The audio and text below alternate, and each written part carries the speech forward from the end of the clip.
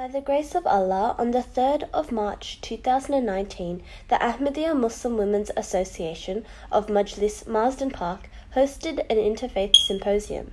The symposium celebrated World Interfaith Harmony Week with the theme, The Concept of a Supreme Being in My Faith. Approximately 200 people attended, 45 of whom were external guests. Among them were 6 guest speakers, leading women from the broader community, such as religious dignitaries.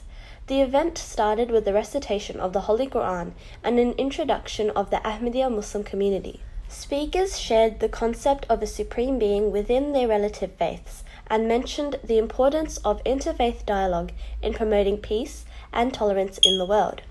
Mrs. Parati Rangarajan of National Hindu Council Australia eloquently expressed that, though we all express God in different ways, there is ultimately just one supreme being. Orvane Devan means there is only one supreme being, which we all call it in different names.